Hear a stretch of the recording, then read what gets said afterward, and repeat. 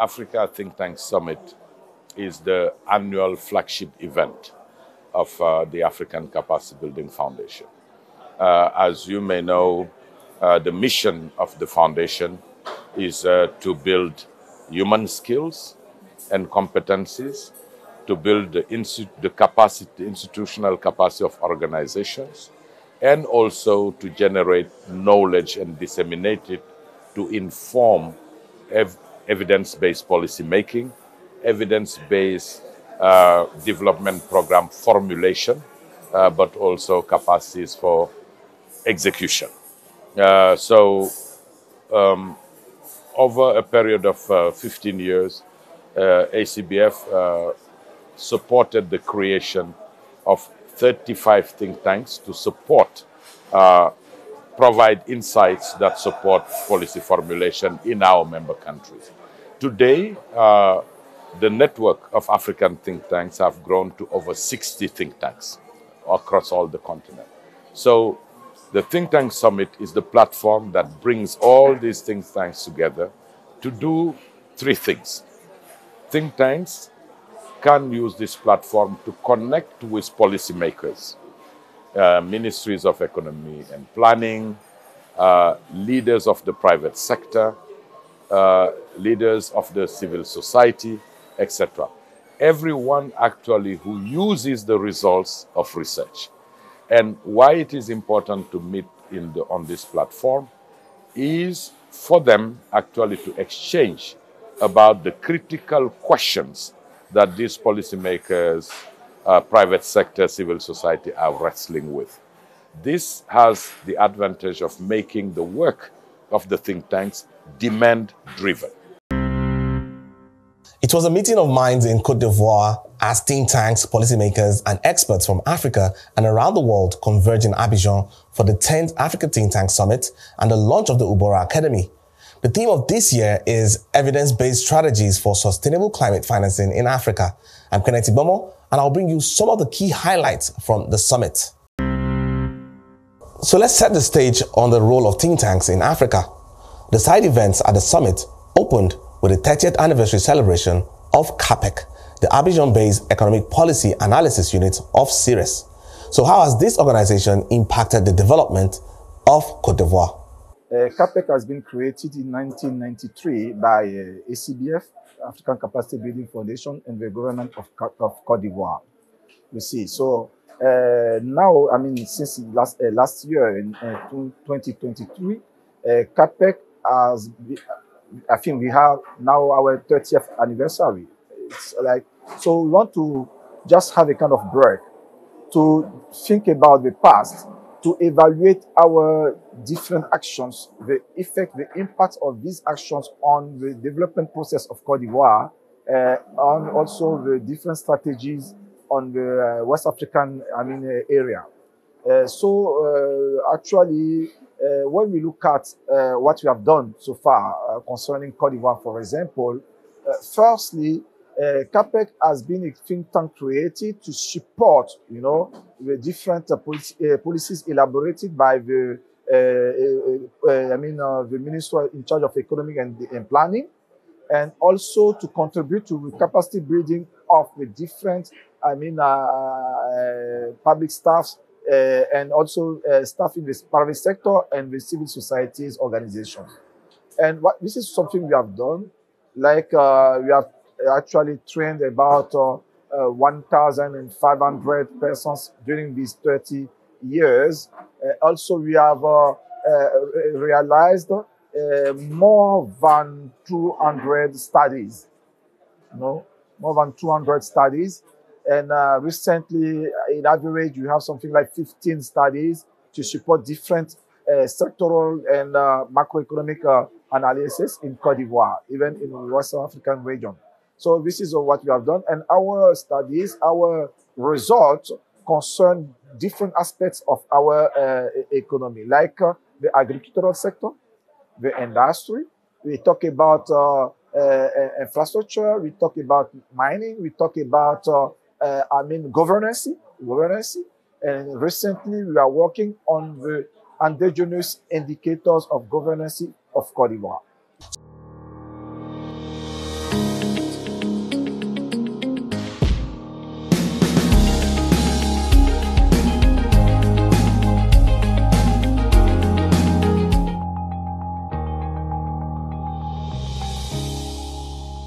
With a focus on evidence-based strategies for sustainable climate financing in Africa, numerous side events touch on salient aspects. But why is this year's theme critical for Africa? Yes, you know, African countries are disproportionately affected by the effects of climate change. We witness every year either droughts in certain regions, which poses a key question around food sovereignty, food security even. And also we face floods, particularly in cities. You know that urbanization is growing. Most of our populations are living in cities today. And floods and all of that, they disrupt actually the social fabric of our society. It creates problems. And so many coastal erosion, etc. This is to name a few. To address these challenges, African countries need to have the information, the research that allows them to develop these strategies. But once they have these programs, it's about accessing to resources. And most of them may not have awareness of the different innovative financing mechanisms that are available to them. And as a result of that, we know that the resources mobilized for climate adaptation and climate transition are not enough compared to the needs. But that what is already available is not fully utilized. And African countries access the least those resources. So this is why it is important to help them understand and master these new financing mechanisms and also build their capacity for project preparation, particularly bankable project preparation, to boost financing that can help actually really go through the journey. Most of us today can feel the impact of climate change. It's no longer news that climate change is impacting on the continent. You can see when you go to the beach, you travel to the desert, it's obvious. Even in terms of some health challenges that some communities are facing, we have issues with drought, we have issues with hurricane. Some of the very strange natural occurrences that we never heard about in Africa before now are occurring. And a number of them are linked to climate change issues. We also know that a number of African countries are forced to spend a lot of additional resources to fight the effects of this climate change. So I think, therefore, focusing these think tank summits on the issue of climate change and what can be done about it, especially with regards to what strategies, what options we need to take to ensure that we tackle it, is the most, I would say, timely thing that anyone can think about. African development, but I will say any development for that matter, needs to base its works on knowledge. That means people that are competent, ready, and on institutions. And this is not something you get mechanically. You have to prepare, you have to train, and you have to do research in order to feed these people with evidence-based knowledge. General theories are good, but they are more effective if they help to find evidence-based solutions. That's why think tanks are very important. They live with us, they live the reality, and the research are done on what is really happening in the environment they live in. That's mean our countries, that's mean the continent. And what they produce, if properly used, allow to design policies and institutions to accompany in a more effective way the African development. Perhaps in talking about the theme of the year, it's also important to reflect on the Africa Capacity Building Foundation, which is an institution that was created way back in 1991 with the Ministers for Finance, with the support of the World Bank, to be able to capacitate the countries with planning and financial management, but using evidence, which of course means evidence is data. As it is said, in God we trust, everything else is data. And so this is one of the things that ACBF has done and has helped to create a number of think tanks in Africa, which are supporting African countries, particularly in the area of public finance management and also in human resource development. Now, turning to the question of the theme, the biggest challenge that now faces our, universe, our Earth, and which is threatening not only our economies, our livelihood, but also the very existence of us as human beings, is climate change. And because of that, you couldn't have had a better theme than something that is so pressing. And of course, one then has to proceed to say why the theme is because not enough is being done. Not enough being done because there is issue of capacity and there is also issue of commitment.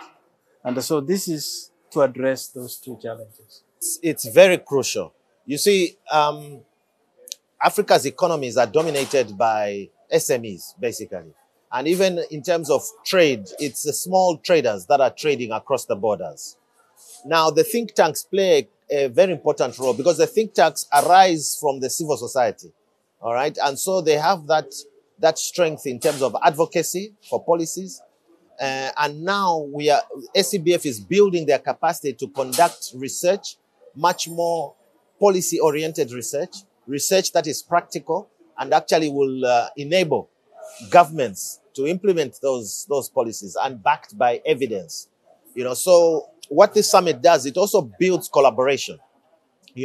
For instance, we recently conducted an institutional assessment of 7 think tanks, all right, as ACBF, using our organizational assessment tool. And we found some common areas of challenges. And mainly these relate to knowledge repository, meaning how you maintain that knowledge, those knowledge products, how you enhance communication and advocacy, and communication is another major element of a challenge for think tanks. And then finally, policy-oriented research skills. The ministerial plenary sessions explored innovative approaches to climate finance, policy, and regulation by African countries. The government, not only this one, but even previous one in terms of practices, is moving towards encouraging behavior change technology, whether it's the technology that used in production or in for production of consumer goods mainly. This includes, for example, actions that reduces environmental pollution, policies on plastic, recycling, and so forth. I want to say 2 things. One is actually, that our human resources is our biggest asset.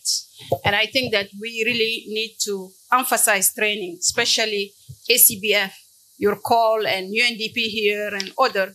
I think we need really to ensure that we have equipped them with the necessary training so that we can move forward. For us in Africa, there is one common to most parts of African continent, the issue of carbon credit. And this carbon credit, for me, we've tried. And among the failures, which I didn't get a chance to talk about, was the regulations. We put up the regulations, we had to change the regulations, but it's still not working. And for me, it's not working because there is no probably a will from the other side. And I think as ACBF, we really need to take this one up to help the African countries to deal with the issue of carbon credits.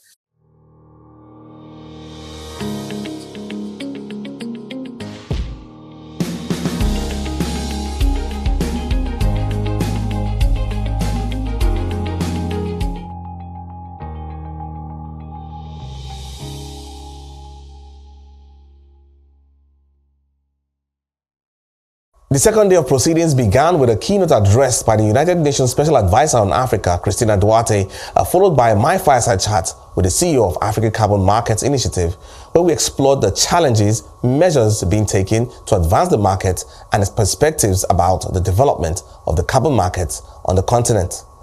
Without energy, the continent's development remains an unattainable goal. The United Nations Secretary General has been emphasizing the urgency of this transition. He says, and I quote, "A future without fossil fuels is inevitable. However, achieving a fair and expedited transition is not guaranteed. It depends on collective action.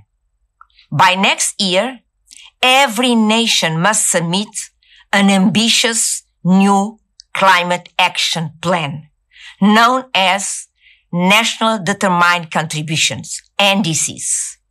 These plans must integrate national energy strategies, sustainable development priorities, and climate ambitions, while aligning with 1.5 degrees Celsius global targets."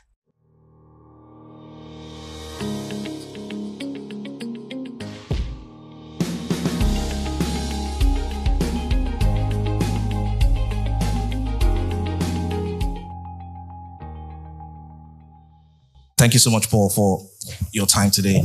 It's quite an interesting time that we're looking at when you look at the evolution of the carbon market space here. But I would like you to speak to the current measures African countries are taking to engage effectively in global carbon markets, and what successes have we been recorded here or observed so far? Okay, fantastic. Real pleasure. Great to just before this fantastic crowd. I think first and foremost is just acknowledging that when the Africa Carbon Markets Initiative was launched at the tail end of the year 2022, it was launched by the Rockefeller Foundation, the Global Energy Alliance for People and Planet, and Sustainable Energy for All, together with the UN Economic Commission for Africa and the High-Level Climate Champions.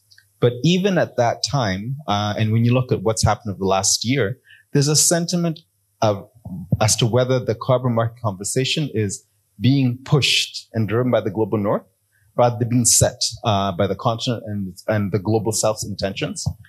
So one of the key positive steps we're seeing is we're progressing a refined partnership with the African Union Commission, the UN Economic Commission for Africa, and African Development Bank to make sure that as we talk about direction setting and strategies on the continent, it's owned and driven by continental institutions, and you really have them at the forefront of really prioritizing and optimizing how we take these steps.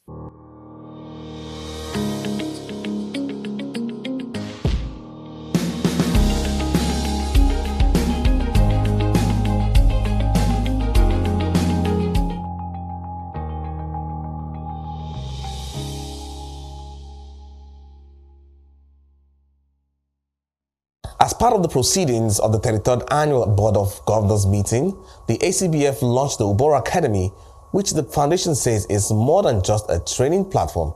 The academy aims to bridge the gap between theory and practice by equipping leaders with the right technical and soft skills to succeed. Today it was the 33rd annual meeting of the Board of Governors of ACBF, which is the highest governing body, which meets every year to discharge on its governance responsibility. This means reviewing and approving the annual report, reviewing and approving the financial statements, approving and giving orientations for the future program, but also looking at discussing and devising strategies to reinforce and make ACBF's work more impactful and open new opportunities. That's what was just done today. And we were very pleased to see a very high turnout of the governors and also very rich discussions and orientations. We as a secretariat, we will be very happy to implement and we will do our best to increase our impact on the continent. It was also an occasion to launch the UBORA Academy.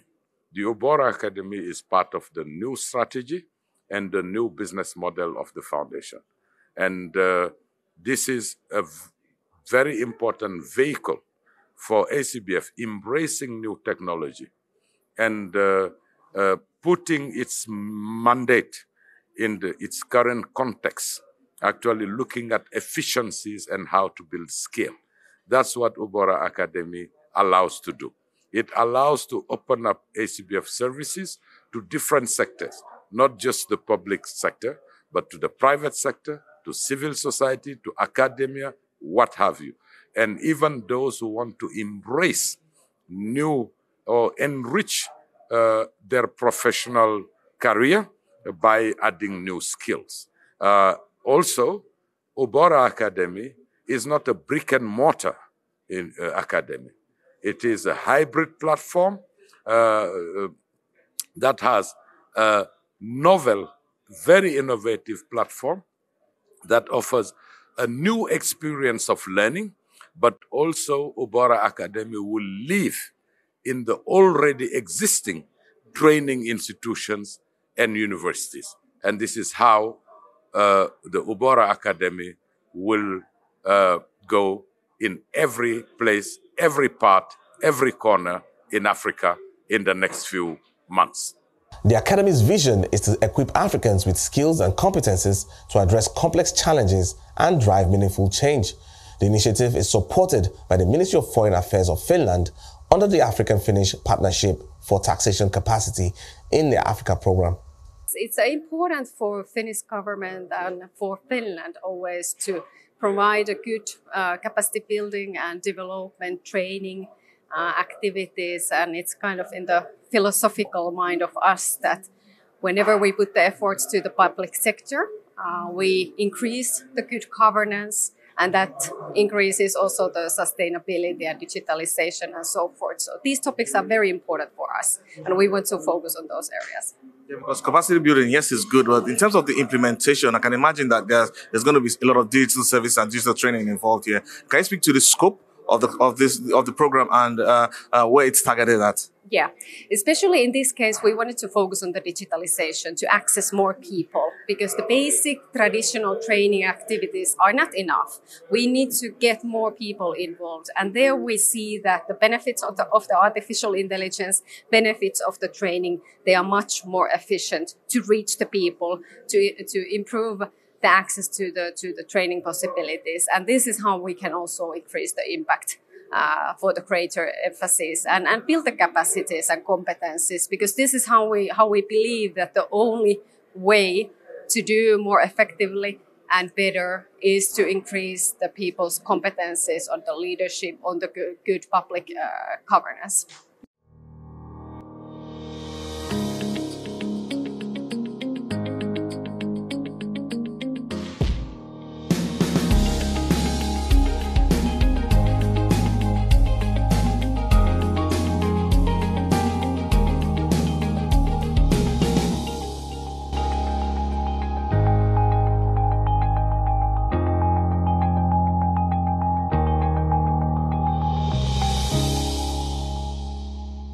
The launch of the UBORA Academy is part of the Africa Capacity Building Foundation's strategic plan, which is in line with the new business model of the foundation. And this brings us to the end of the coverage of the 10th Africa Think Tank Summit. Views have been exchanged and experiences have been shared, but definitely think tanks play a key role in shaping and influencing Africa's development narrative, and knowledge is also integral to developing evidence-based strategies for sustainable climate financing. I'm Kenneth Ibomo. Thank you so much for watching.